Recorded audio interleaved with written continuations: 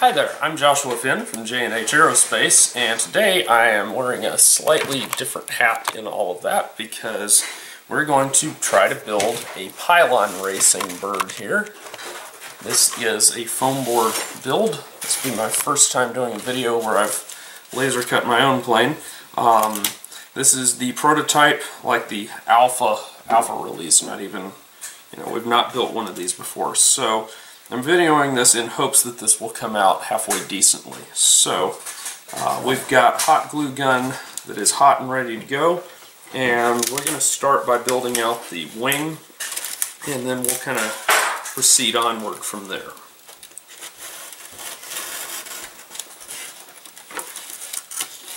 And actually, I'm going to come back after I've separated the wing out.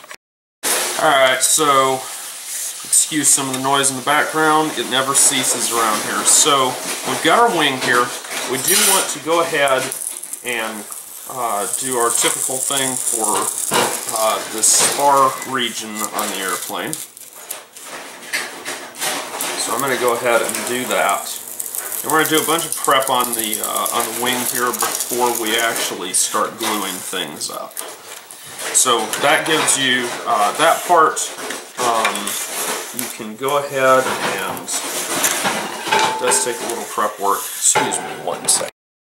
Okay, so we're going to go ahead and we'll get this leading edge brake cut through here. And so you treat this the same way you do any other flight test style build. I'll pop this and we'll bevel it top and bottom.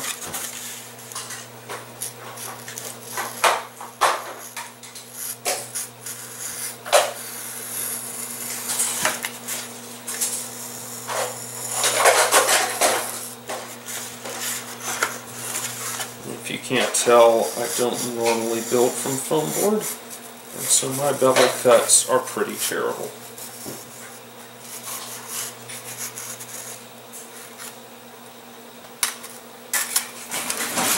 So that's got one, and we'll do the other.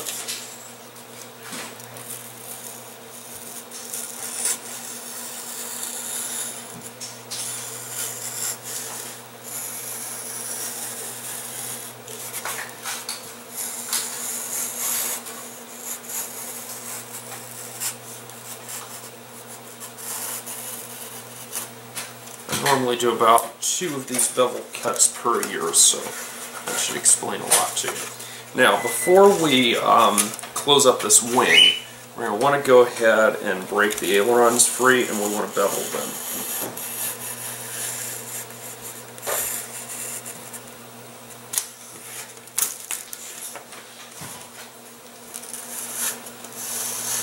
These are relatively small ailerons. We're going to use relatively small travel on them. The reason for that is just a matter of keeping this thing controllable at high speeds.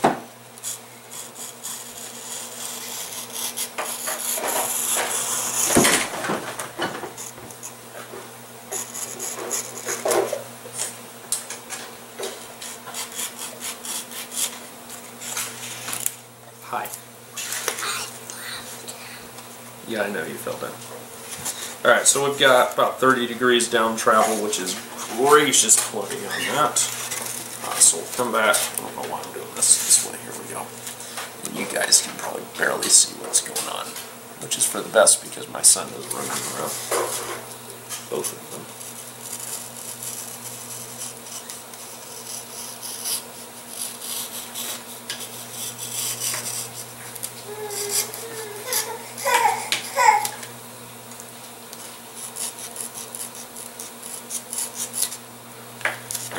And we'll check that. That also has about 30 degrees down travel, so we're good to go. Now we can just kind of pre-crease our wing here, make sure everything's good there. Also, we'll kind of do a tentative close-up here, if you will. And everything's looking good, right? So all we have to do now is install our spar, and then we can close up the wing.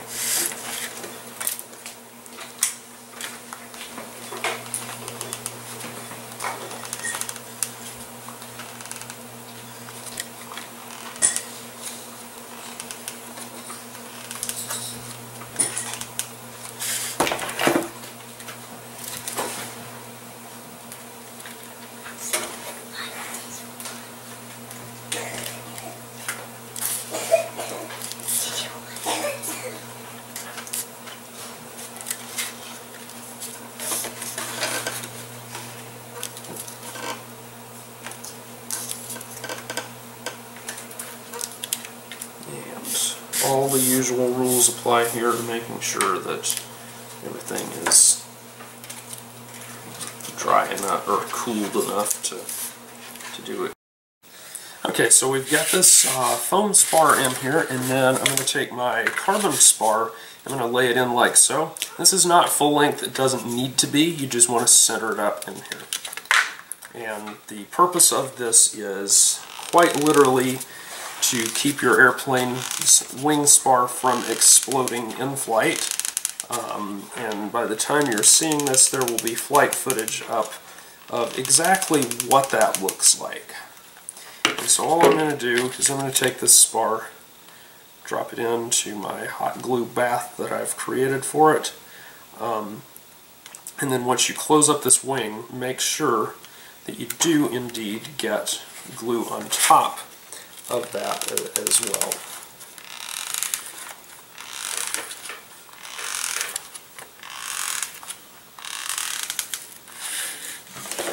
And so we're just running glue into all of the relevant places here.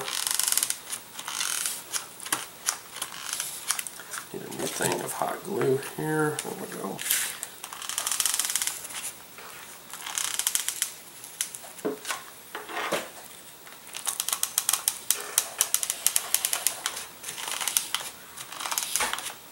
And you can see I'm actually squirting the glue down into those bins there. And now I'm going to come back here, get glue up on the spar, keep it out of my servo pockets though. And then I'm going to squirt more hot glue on top of my carbon spar.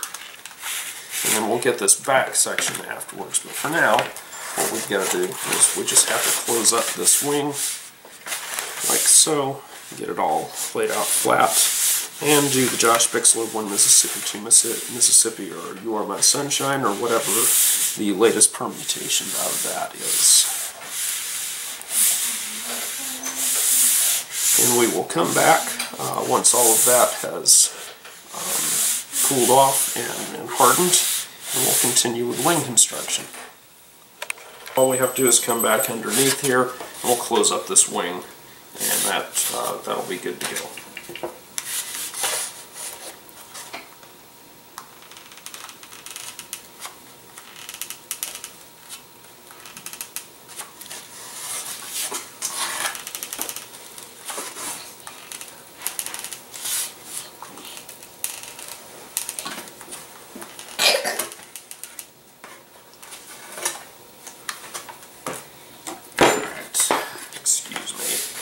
Got a youngin' here who wants to show me everything, and normally I appreciate that, but not when I've got hot glue is hot.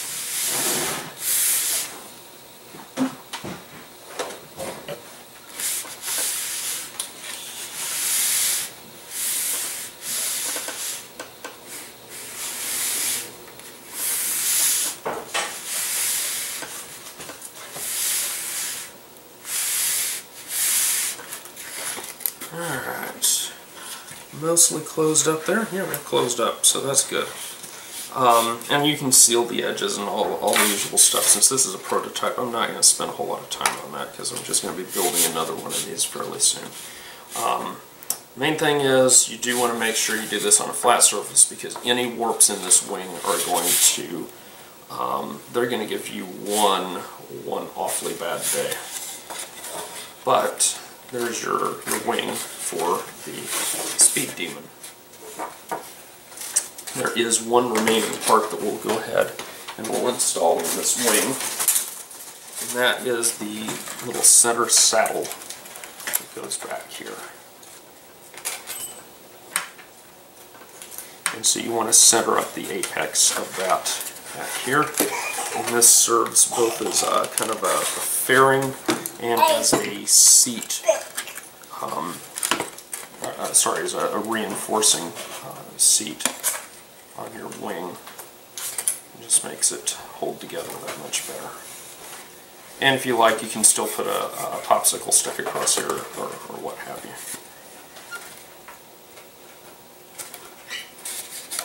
And now you've got that part in place, and so all the foam parts for your wing are completely done. And I'm just checking mine for warps, and I don't see any, so we are good to rock and roll. So on to the next part. Okay, so the last thing we're going to do before we move on from the wing is we're going to go ahead and install the control horns. The servos will do last because we can. So these are just like your typical flight test control horns. You just stick them all the way in there. Squirt glue deep down inside. Hopefully some will come out the other side.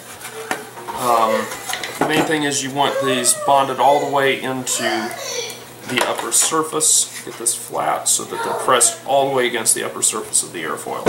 That way they're the same on both sides, so you get equal travel. And then you also get to get hot glue on your nice dining room table.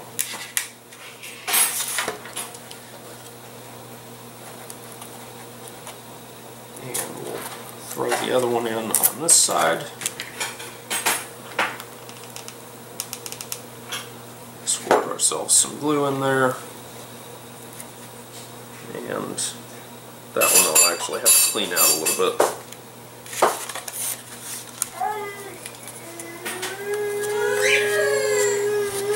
And there you go. You've got full travel on those because they just come up against the lower surface of the wing. And there you go. All ready to go. Okay, so we're going to do our build out of the fuselage here. So we're going to run through here so we can split off all of the tab areas.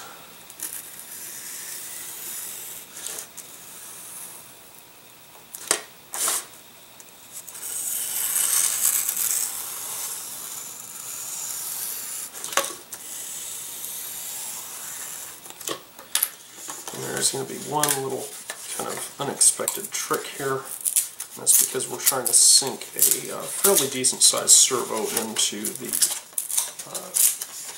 elevator control system.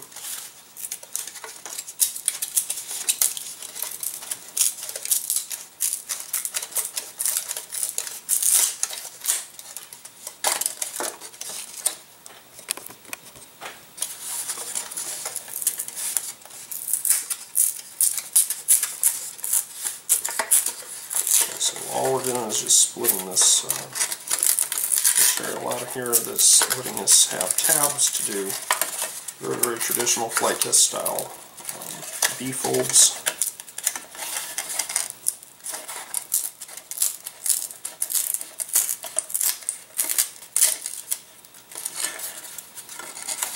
Come on out of there, you.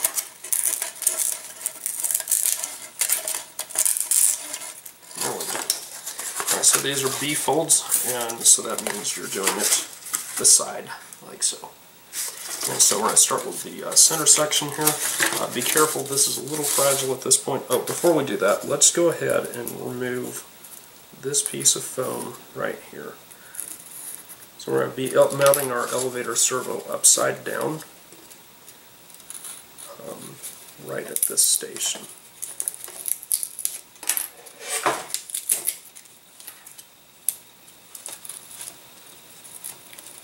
And so it may be a little challenging at first to extract all the foam out of there, but once it's out, now you've got a spot where this servo is going to come in. It's going to sit right there. You don't have to sink the servo lead in there, all that jazz. It'll fit kind of like that. So back up here, this area is kind of fragile until you glue it. So let's fill this area with glue.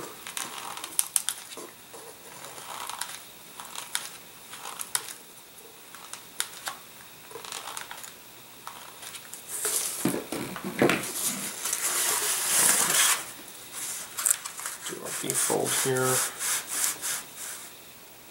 All good.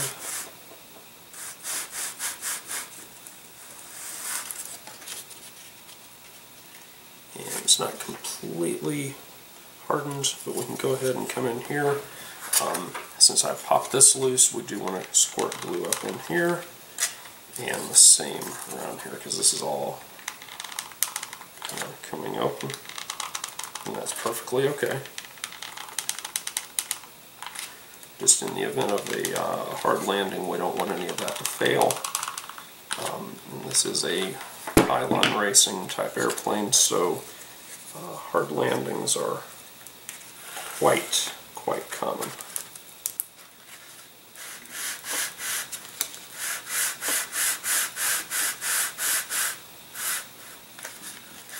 That's where your biggest rule is, of course, to make sure that you come in wings level every time.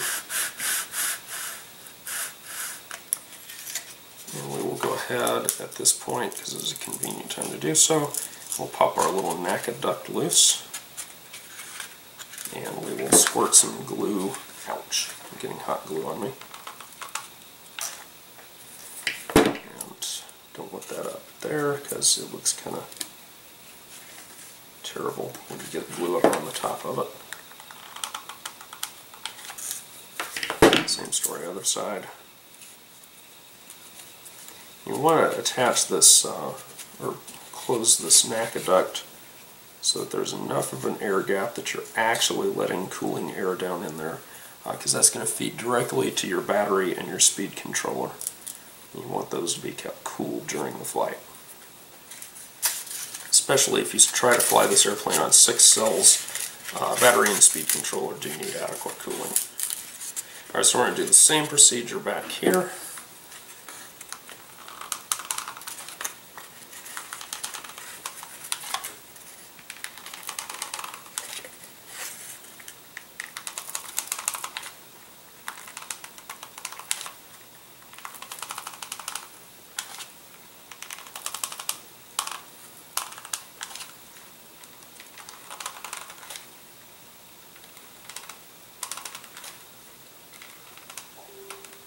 Don't want to get glue in your servo pocket, because you're going to need that area kind of free for later.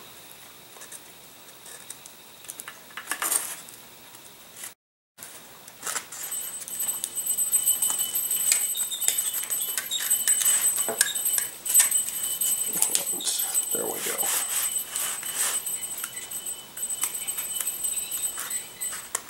And also, there is a little bit of a dip in the fuselage right here to clear your wing trailing edge. You want to make sure to press everything down there so this mounts in correctly to clear the top of your wing, or bottom of your wing, I should say. And I got an area that the glue didn't get in real well, so peel that back apart, squirt some more.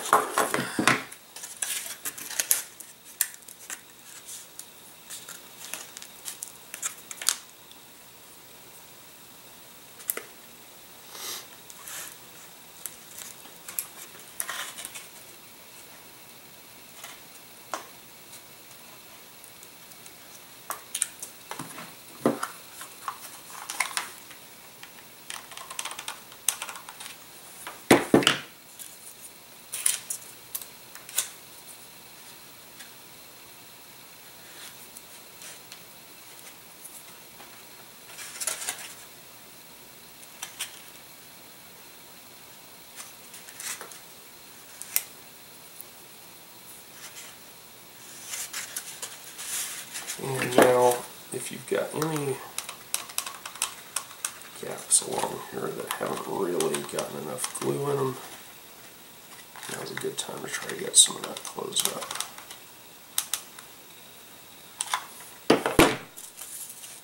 Inactivity alarm.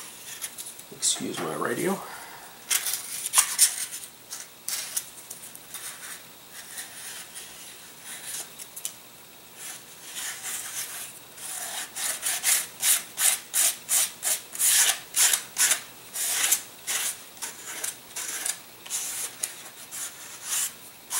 And just a little more thread there, because I didn't do a great job on that. Do the same thing over here.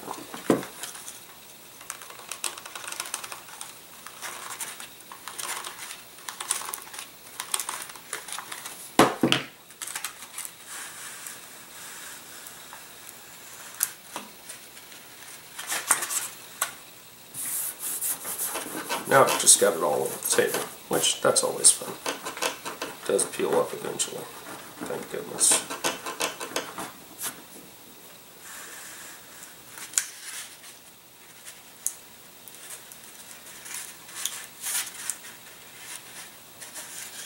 Okay, so having done that, we'll go ahead and get our elevator in here. Make sure that things freed up on it.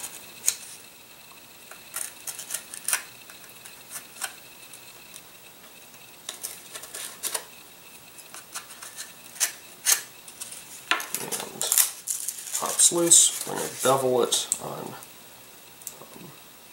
this side right here like so. So we're going to bevel the elevator, not the horizontal stab.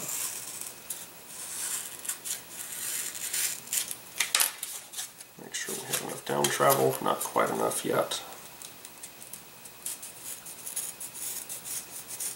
I'm going to set this up to where you can have up to 30 degrees of down travel. You will probably never use more than maybe half of that, but have it there just in case, so about like that. And now we will go ahead, actually we'll wait, we'll install this and then we'll install the control horn. So elevator fits in like so.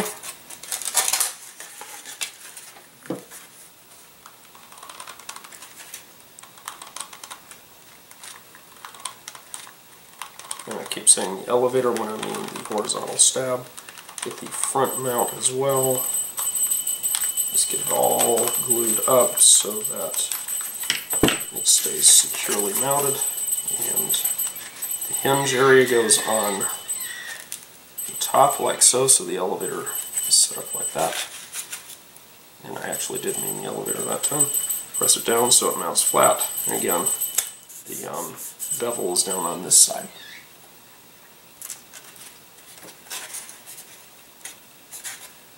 I'm sorry, I've been out of frame for a lot of that, my apologies.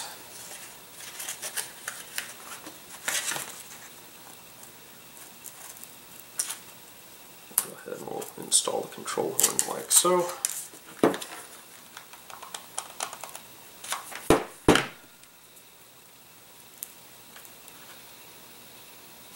Get it all the way down, and there we go. Alright, we'll get back in just a moment. Alright, so we've got a servo here. Let's see, we'll power everything up here.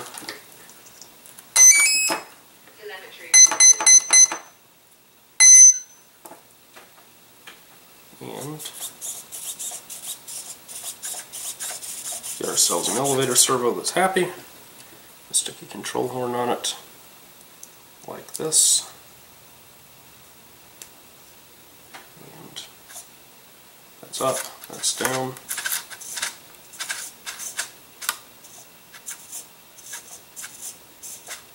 Whatever reason, I have more down travel than I have up travel. I'm not entirely sure about all that.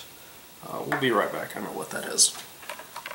Okay, so we're back. We've got correct amounts of travel. So now all we're going to do is we're going to go ahead and, actually before that, count 3 holes out, and you want to leave the 3rd hole on this intact, like that. So now all we have to do is screw this guy in.